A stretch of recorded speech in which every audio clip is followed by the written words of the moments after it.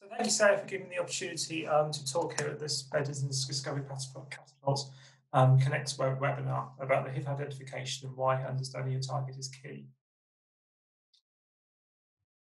So just a little bit about DomainX for those who don't know.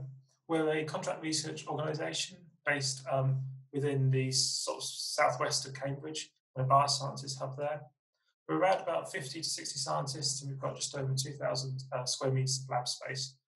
And it's an all-in-one facility, so we've got chemistry and biology under one roof.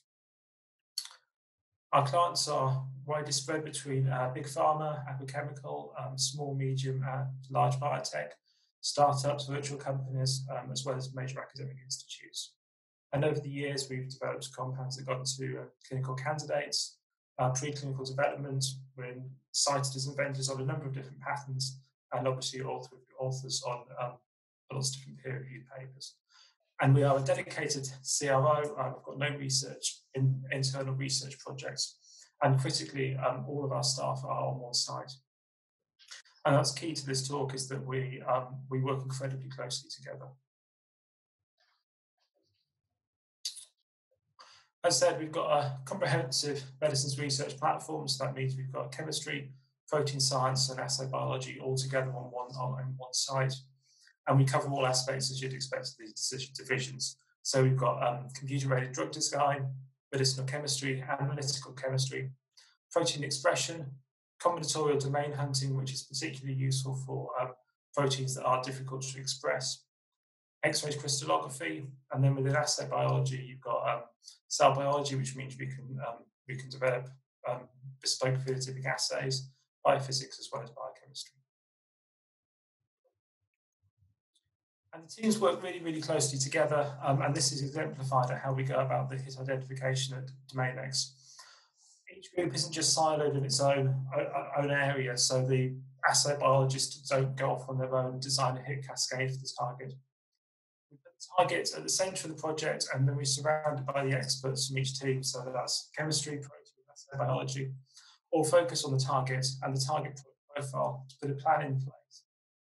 Not only just identifies a hit that's got the best chance of acting on that drug, but they've got the best chance of turning the hit into translating that into a drug that's going to go into the clinic. For example, proteins that have different domains in different regions, chemistry can work out whether or not these different domains or regions are druggable, which are more druggable than the others. Do different regions infer selectivity versus other family members? And obviously this will feed into protein sciences. Do we want to produce full-length protein? Do we want to produce truncated protein? And again, this will feed into the assay biology.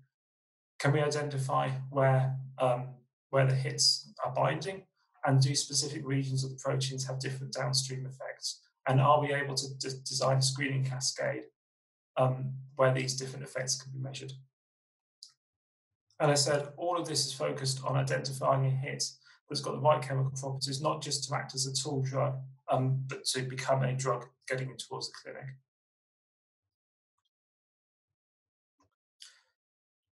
In terms of compound libraries, at DomainX that we've got a virtual screening platform, so that's Lead Builder, and a fragment screening platform, all of which could feed into a successful medicinal chemistry program. And successful projects need good quality starting points. To generate those, you need good quality compounds and good quality hit matter. You don't want to run screens with large numbers of artifacts or large numbers of compounds that make poor chemical starting points, because doing this means that the compounds that are good can get lost in the noise. So in terms of our virtual screening platform, obviously this can utilize structural information or homology modeling, and we tend to screen up to about 1,000 compounds in this. And at the bottom left, you can see kind of a visual representation of some of the virtual libraries we've got. And we've got a CATS library, which are all the commercially available compounds. This isn't just a virtual library that doesn't actually exist in reality. This is a library that genuinely does exist, that means that we can purchase from them, and that enables rapid hit expansion. We've also got a highly curated chemical library called the NICE library, which is a number of interesting chemical entities. As I said, this is a highly curated library. It's QC'd about once a quarter. And this is our lead-like library. So We've got in-house internal filters, and this filters out all frequent hitters, reactive motifs, pains, and delivers Lipinski-like lead compounds. The fragment set, as you'd imagine, it's a very highly curated fragment library, diverse library, about 1,300 fragments. These are all rule of 3 compliant, and they contain a large number of 3D fragments as well as 2D fragments. We've confirmed all of their solubility experimentally at 1 millimolar, so we know they're soluble at the concentration ranges that will be screened. And again, these are regularly QC'd and stored in nitrogen pods. And the idea of all of this is the hits that come out of the screens are good quality compounds that are good chemical starting points. And again, it's not just about identifying a hit, but increasing the chance of actual success for the project and delivering it through into a drug. In terms of protein production, the key really is to focus on the target product profile that you want. Where do you want your compounds to bind? If you're agnostic about that, it might be better to produce full-length protein.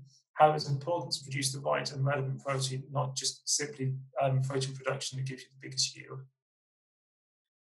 Critical to good quality protein production is a high quality QC protein. So just a single band on an agarose gel doesn't necessarily mean you've got a homogeneous protein. It's important to take it through multiple step chromatography. For example, separating phosphorylation variants by ion exchange chromatography. And again, here at Domain X, if there's ligands available, we'll regularly QC our protein by thermal shift DSF assays. Finally, in terms of the screening assay, this again, it's critically important to have good quality screening assays. And it's important to be able to assess the target in line, it's important that the screening assay you choose is in line with your target. So the technology that we use at Domain X regularly is microscale thermophoresis. And this is a technology that I've been appreciative of for years beforehand, before joining the organization. And it's got a number of advantages that we feel above other biophysical methods. So it uses very, very low protein samples. So typically about 5 to 50 nanomolar concentration in about 5 microliters. This means that you can focus on the right protein. So even if your prep produces relatively low yield, but it's in the right conformation, this is something you can use. So you're not having to move into a preparation that just produces bulk protein if it's not the right form of protein. It's also a solution-based system, and this means that the target can be delivered in the appropriate way, not just in the way that makes the method work. It can also use multiple different labeling strategies, and often here these are directed by the structural information that we can gather about the target. And this means that we're able to deliver the protein in its near physiological state, which gives us the opportunity to be able to identify hits in a method that means it will more likely translate into a drug at the end of the project. At Domain X, we've got the supporting capabilities. So that means that we have SPR, ITC, NMR, and DSF, which obviously gives us the opportunity to put the hits through a cascade.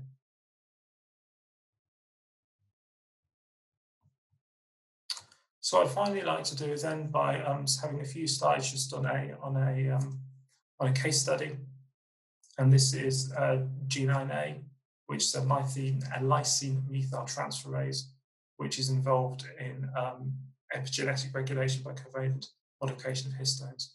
And this was a target that we wanted as an oncology target.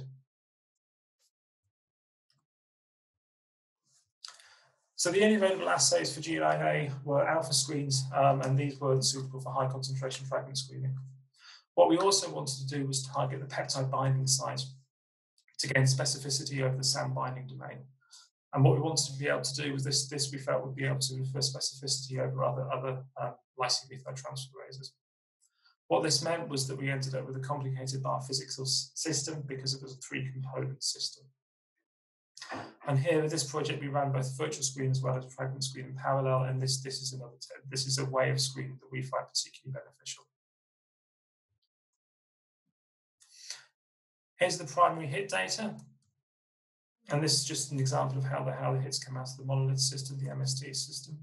And it also highlights another advantage that we find from the system, in that actually, because of the way it runs, you get false positive detection occurring straight away. So on the top right-hand side, you can see an example of protein aggregation due to the compound. And then below, you've got ligand-induced photobleaching and then autofluorescence. And what this means is that when you get data out of the monolith, you can then focus on the good quality hits that come out and actually discount some of the compounds that are coming out from the noise.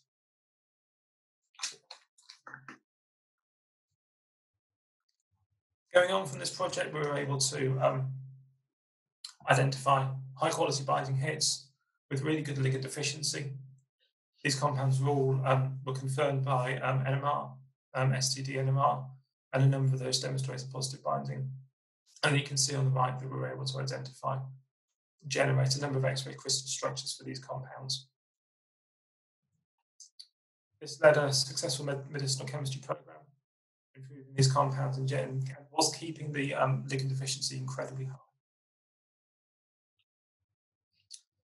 So in summary, integrated drug discovery approach, it's essential for hit ID. So having really good contacts and good communication between the chemistry teams, protein production, as well as assay biology.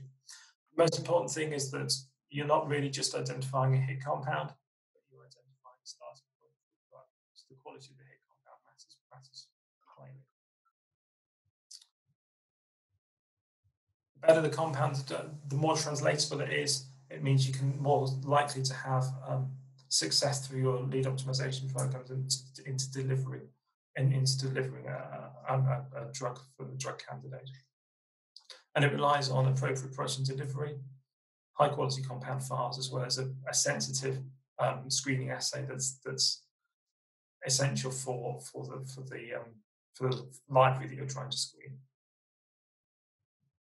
And here's a final summary slide which just highlights the services that DomainX offer. So it's an integrated drug discovery service, and we've got a really good track record, not only of delivering high quality hit matter, but high quality hit matter that delivers into preclinical candidates and on into the clinic. I will now go through the Q&A sections and I'll see whether or not we have any questions that I can answer.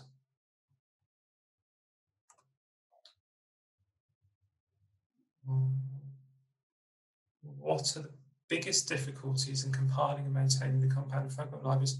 So for us, I think what we've done is the physical library enables us to, because it's not enormous, it enables us to maintain it very, very well. It means that we're able to curate it highly. I think in terms of the difficulties, it would simply be in terms of scale and having a large, the bigger the library, the more difficult it is to curate. And the first question said, what experience do all proteins work using MST as an assay platform?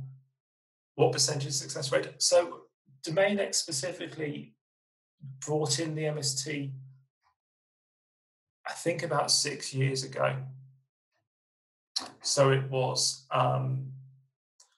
we were very, very early adopters. And at the moment, I don't believe we've had any failure to develop an assay, a sensitive assay for MST.